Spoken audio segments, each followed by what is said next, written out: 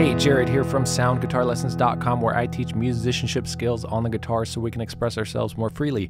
In today's lesson, I will be sharing with you the top 5 guitar strumming patterns that I think every guitarist should know. Whether you're a beginner or an advanced player, these patterns are going to add some variety, some interest to your playing, and they are perfect for a wide range of musical styles. I'm going to show you each of these 5 guitar strumming patterns and how to make them sound good with a few subtle pieces of advice along the way. So grab your guitar and let's get started. Let's do strumming pattern number 1. This strumming pattern is just the basic down up strumming pattern. We can just call it basic down up strum. Down up, down up, down up, down up. This is like the foundation of every other strumming pattern. So we just want to be able to do this, and it's surprising how good it can sound.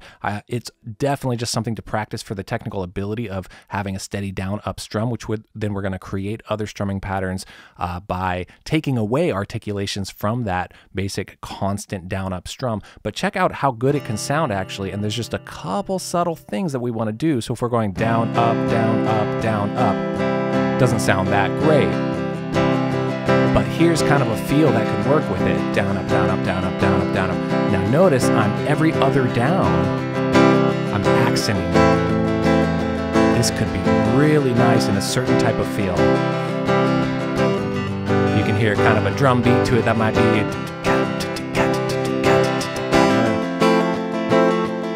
This combined with embellishments or other strumming patterns can be really powerful. It's pretty fast.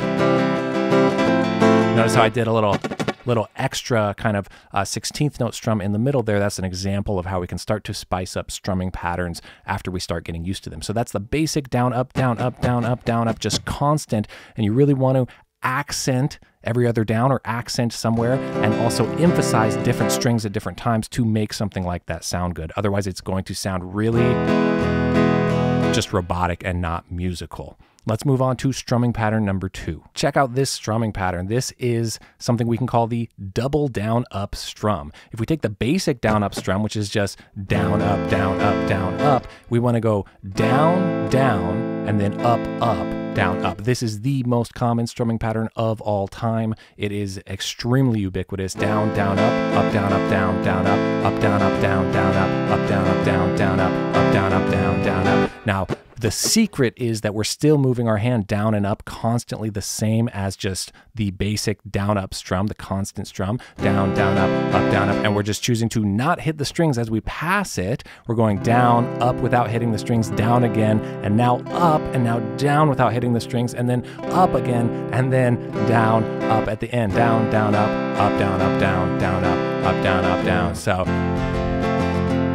I'm doing fast strumming patterns, but this is used nice and slow as well.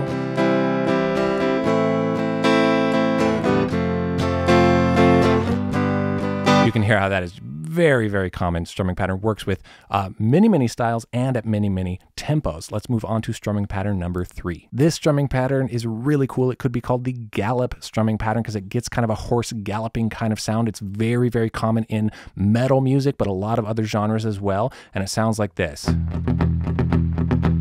Now I'm using a little bit of a palm mute here where I'm slightly touching the strings at the bridge, but also not fully on or off the string, which is getting it just muted a little. And that's a great way to do this. So if you get some heavy distortion, then you can get that hard rock sound.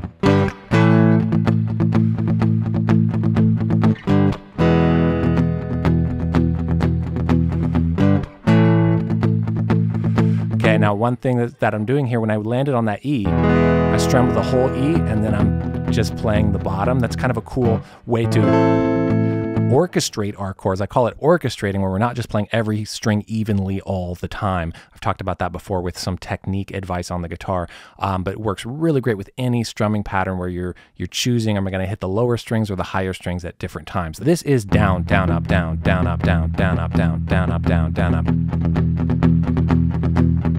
And what it is a quarter note and then 2 16th notes. Down, down, up, down, down, up. And notice I was breaking it up with bum, bum, just to create kind of a song feel out of it by breaking it up a little bit and then going back to that strumming pattern. You can use it any way you want to. It can really be used with all kinds of chords. It doesn't have to be that power chord kind of sound, but it just works really well with that. Let's move on to strumming pattern number 4. This strumming pattern I think of especially as kind of a Carter family style, kind of folk and country strumming pattern. We're using a flat pick here. You can also do a version of this with finger picking, but in this one, we're actually going to use that gallop feel. And this shows how interesting it is. We can get different genres of music, different styles and sounds and textures with the same kind of rhythmic feel, but with something slightly different. So this, we're going to do that same gallop feel. Down, down, up, down, down, up, down, down, up, down, down, up, down, down, up. But this time we're going to pluck just the root note, just a bass note on the first one, and then the down up is going to be the upper strings. So root, down up on the upper strings, bass note or root. I like to alternate the root with something else in the chord. You can experiment and do it any way you want. If we're on F, really great practice for accuracy of the right hand to, are we hitting these bass notes with the pick? If you want to learn how to walk between chords like that, I have a video on that. I'll put that link to that in the description. This works really well with muting as well.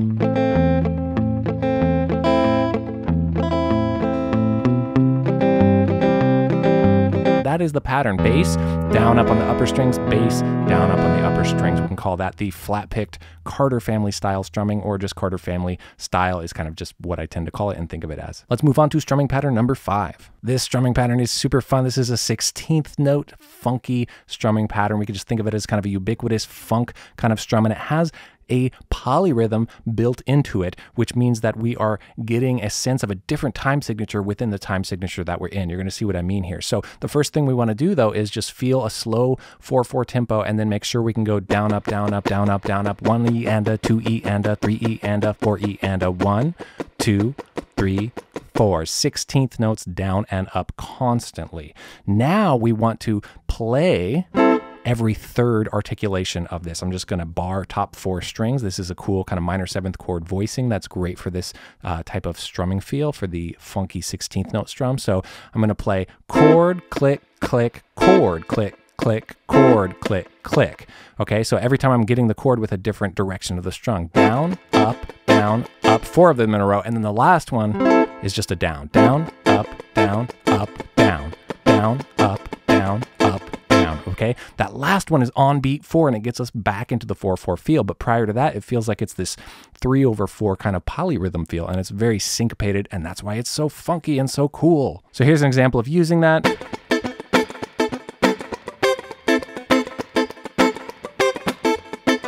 Using that top 4 strings voicing, and then a voicing I really like. This is also A minor, just thinking on an A minor chord here. Once you have that, then you can add a either at the beginning or the end, which adds to that kind of funk sound. So if I add that to the beginning, it sounds like.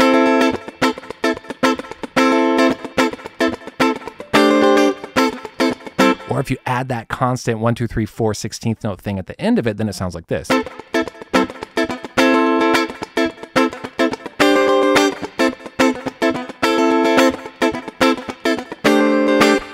Really, really fun one. It's my favorite one. That's why I saved it for last. Also, I did this strumming pattern as an example in my octaves video. Check out that video, link in the description if you need to.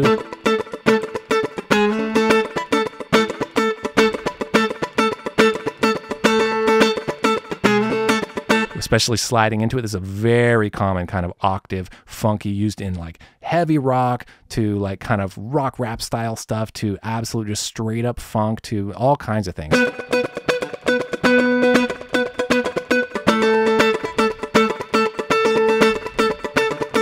Here's a bonus tip about strumming. We often think of strumming with the pick, but I want you to also be able to strum with the fingers if you're a fingerstyle player, or if you just need to because you're in a pinch and don't have your pick with you or whatever. And I love the sound of it too. And this is just something to work on. It's pretty straightforward. You just want to strum down with the backs of your fingers, kind of hitting the fingernails. Even if you don't have nails, I don't have nails. And then up with the back of the thumbnail. So you want to go fingernails down, thumbnail up, fingernails down, thumbnail up. And you can do all these same strumming patterns with this, okay? Now it can be, I use a lot of times just this middle finger.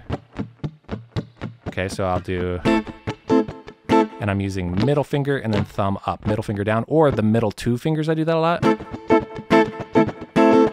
Okay, or even the first finger. So it can be any of these or these 3 fingers. So it does, there's no really right or wrong way. You just want to be able to strum with the fingers. And notice how light I'm strumming.